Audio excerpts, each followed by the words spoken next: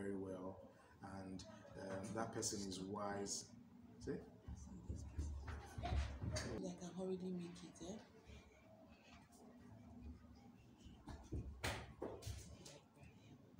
All right, so Z, 9 years. Tell me how wonderful I've been. You have been a prisoner in my.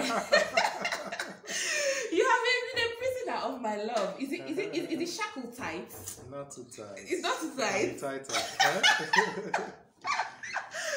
Are you feeling choked, or are you just feeling like? I like where I am. You do. I like it.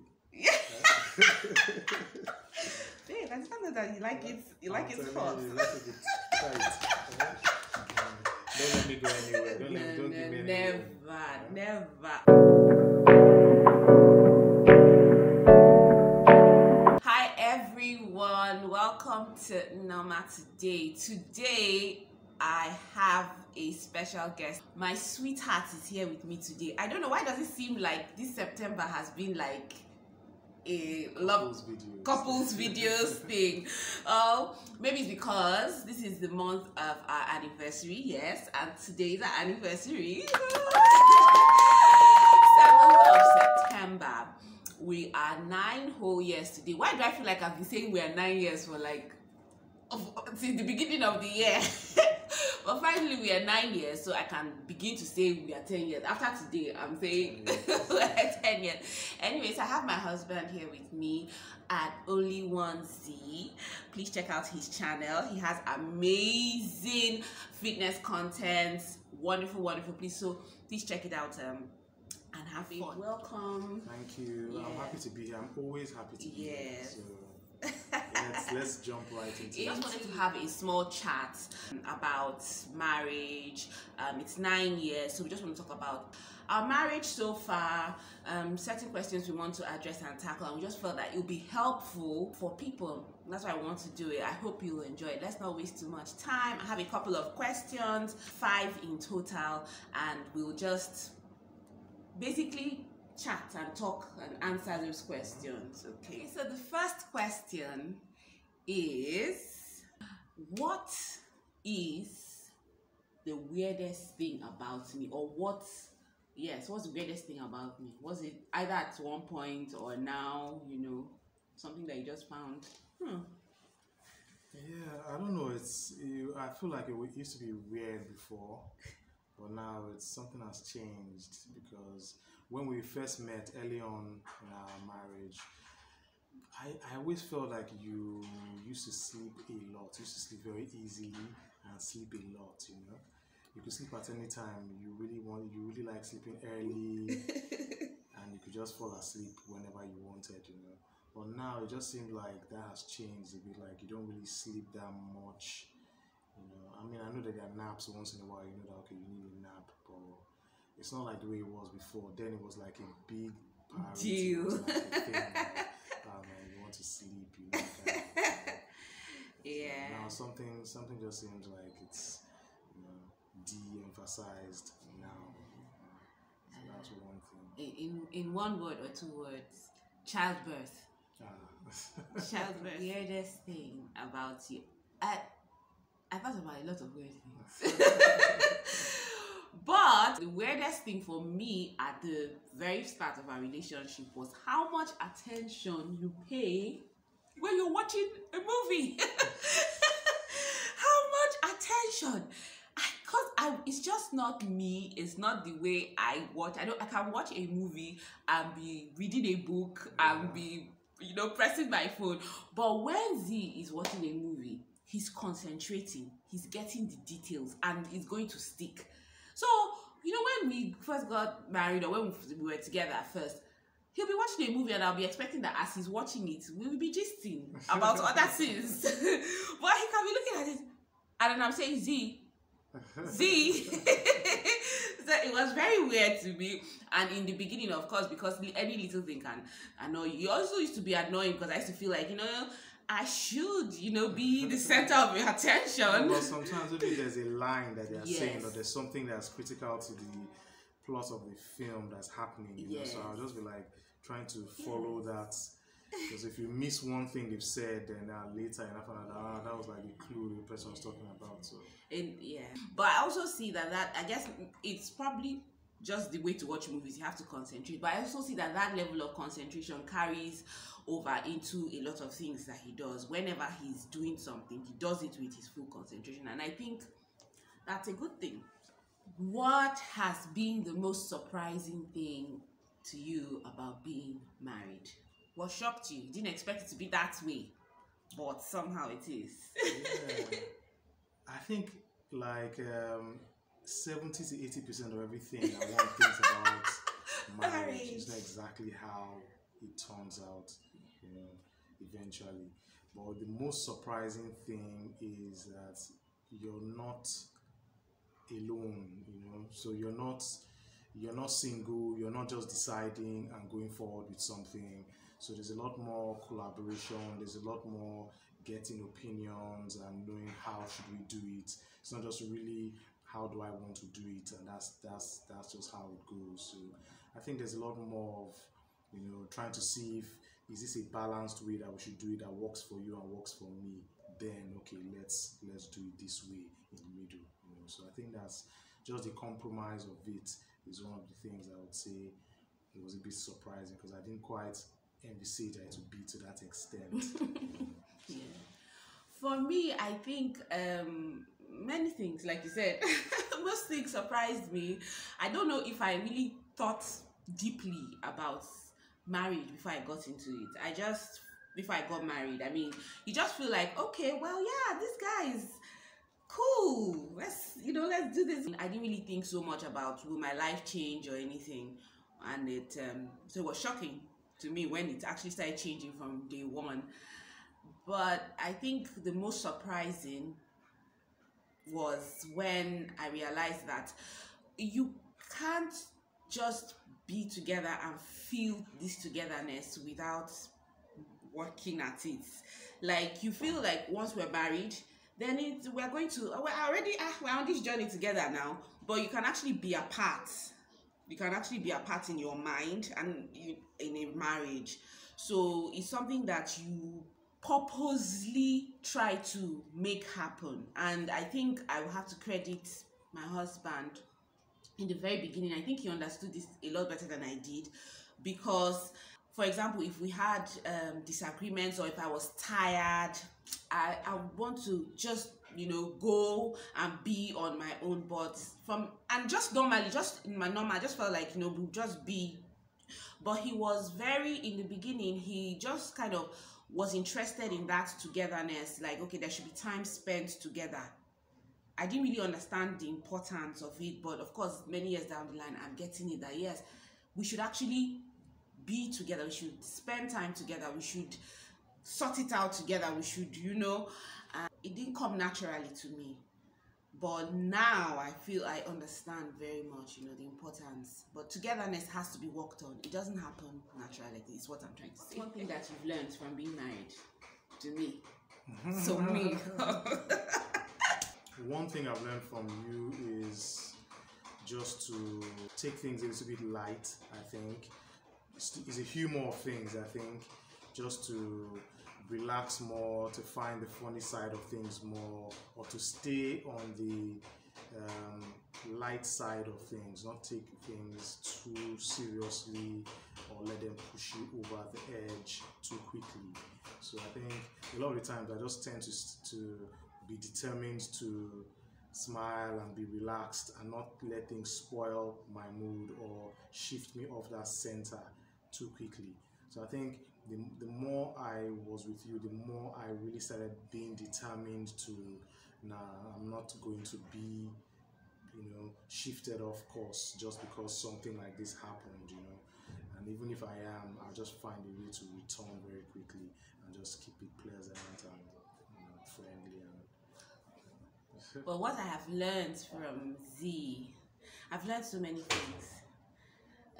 To be honest, and I'm not just saying that because he's my husband, but say it. Say it. But I've learned so much, when I was thinking about this question, I've learned, but I will just highlight some of the important things. I've learned to be more myself, to be confident in myself, to think for myself, and to not mind being different. I've learned to believe in myself. You know, those are qualities that I think have always stood out for me, you know, in your life. I think it was the most attractive thing to me when I met him. He is such a confident person. Who he is who he is. And it doesn't matter what he has or doesn't have. He just believes in himself. And I like that. I like the fact that he thinks for himself. He thinks things through. It's important. Sometimes you can shy away from thinking. You know, you just, because it's a little bit difficult or complicated and you don't know what you might find, so you want to stay away from it. But he doesn't do that. He, you know, tackles the matter head on. So I've learned that. And the funny thing is that when we got married, a lot of these qualities were, I loved them, but I would find it, the extent to which it could go, a little bit, you know, jarring or annoying. But I feel like I've grown in those areas. I've grown in those areas. So those are the, you know, the things at the forefront. I could go on. And I'm not just saying it. There's so much to learn from you. So much. So I think I've become a really finer, better, calmer, wiser person as a result of the marriage. So you'll be expecting some money in your account soon. It's welcome. Thanks, babe. Yeah, Thanks. What is your biggest takeaway from disagreements? I feel like we should talk about disagreements. Because we all have disagreements. We have disagreements. Couples out there have disagreements. Let's not shy away from it. What do you feel about disagreements? Yeah, the thing is, disagreements are just as unpleasant as they seem. You know, I think that they're just signs that you're dealing with two different people. You know, the way you see something fundamentally might just be very different from how I see it. It's not personal, like, oh no, I'm disagreeing with you to show you that you're bad or I'm good. You know, it's just, I see it differently. So it just takes a little bit of time and understanding to navigate it through a disagreement, to really let our points shine across and then find the compromise. So one of the things that I've learned, and it's not easy to learn this thing while you're disagreeing, of course, but when you're disagreed a number of times, you know the person you're disagreeing with, of course, you now come to understand that it's not hatred, there's not animosity here. It's just that maybe there's a misunderstanding or we're not seeing it clearly yet. So let's just talk about it. So one of the main things, to put it very briefly, is communication. Is just to talk it through. And while you're communicating, try to make sure that anger doesn't creep in, because it just kills the communication. And of course, you're now just like yelling. And so if you're just talking and presenting your points through and just letting the other person know that nobody's at risk of being the bad person or anything, we're just talking about it, why we disagree. Sometimes you find the middle, sometimes you concede and let the other person do it that way, and then so it's just to find a way to communicate and just let it not boil over every single time there's a disagreement. I'll just say that I think we should all classify our disagreements. Some are serious, some are not that serious, and shouldn't be given any attention, or should just, I think, find out when something is just a small bother. If it's not big, then don't bother yourself about it. But I feel like disagreements are okay, How else will you know somebody else's opinion about something or how they feel about something if they don't say it? And you probably don't agree with them. You don't see it that way, but that's fine. I don't think we should classify disagreements under bad. It's not a bad thing. It's uncomfortable, but it's not bad. But sometimes when it's not happening, don't you tend to feel like, this is a good period? This is a good period. Yes. Really... But what if it's happening because somebody is not saying something? Keeping yes. Thoughts to themselves, like, let me. I'll just not say anything. Yeah, it's true, you know. And then when you now say something, I'm like, see, 2 years I've not said anything. But now, we have to. To the death. Yes. So if you're not having disagreements because everything is going fine, you guys have mastered the art of, you know, compromising. There's no undertone of animosity, yes, resentment.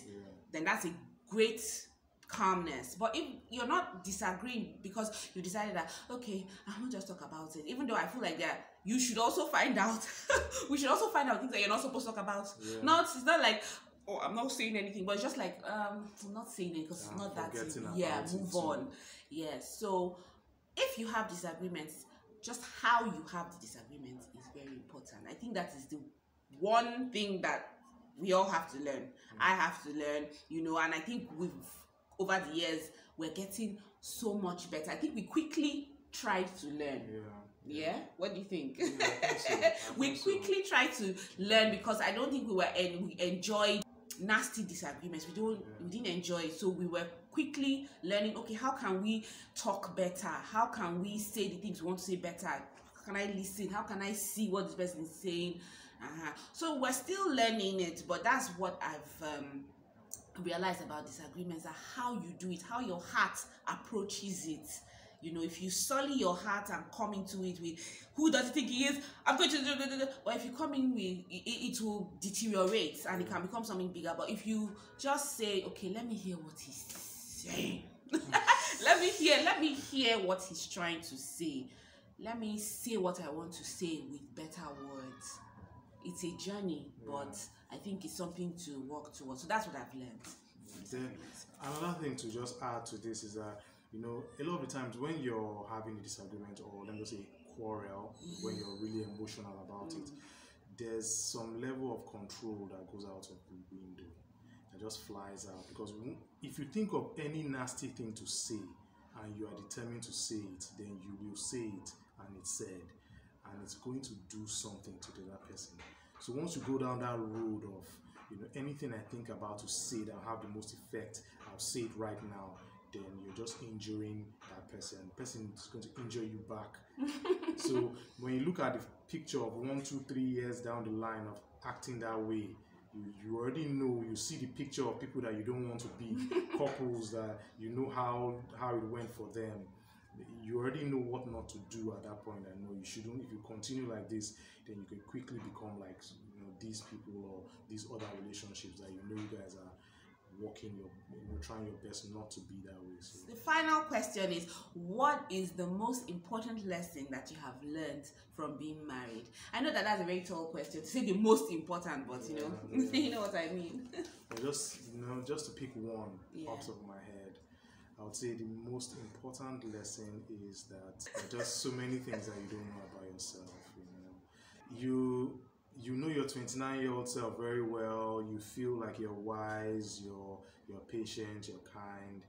But the thing is that you've not been put in certain situations where you need to depend on skills that you're not great at yet. So when you're in marriage, somehow you just, because you're working with someone, you're living with someone, you're loving someone, which are all easy and difficult things at the same time, you need to learn more things. So it's a humbling experience. You just have to understand that there are many other skills that you need to learn about, you know, having a healthy running relationship. And that's just one thing about marriage. You're just constantly trying to learn better ways to improve yourself. So as it kind of sounds boring, because I've heard it many times that, you know, the marriage is a university you never graduate from. But in a way, I would say yes, if you want to be really good at something, you just have to find ways to become better at it. You can't just rest and say, okay, I'm great at so age and I'll always be that way. You know, so because our needs are always changing somehow. You know, what she needs, I think, from year to year will change, and you will have to evolve and be the partner that she needs. You know, because your one job is to make your partner's life easy and interesting. You know, so if that changes from time to time, you now have to have ways of rising to the occasion from year to year, from phase to phase. So I feel like my own needs too might change, and she's with me, so she'll have to. Who else will I be looking to? So it'll be hard that she'll need to change and evolve and grow.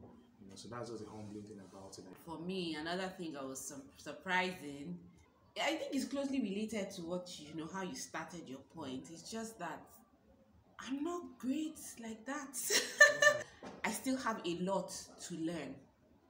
It doesn't come really clear to you sometimes until you have to be with somebody that close and have to meet certain requirements or needs. I don't want to say requirements because but just like be a certain kind of person so that a healthy relationship can thrive. And then you begin to realize that okay, so I have issues with this, I have issues with this, I have issues with this.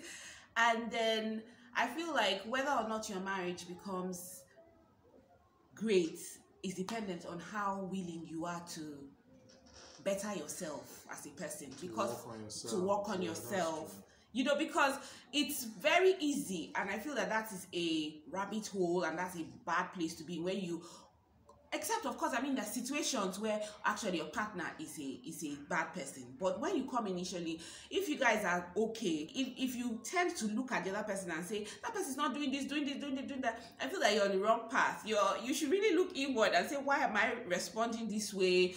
Why am I not understanding? Why do I have long bouts of malice? Why am I, you just realize that I'm not as forgiving as I should be. I'm not as patient. I don't listen.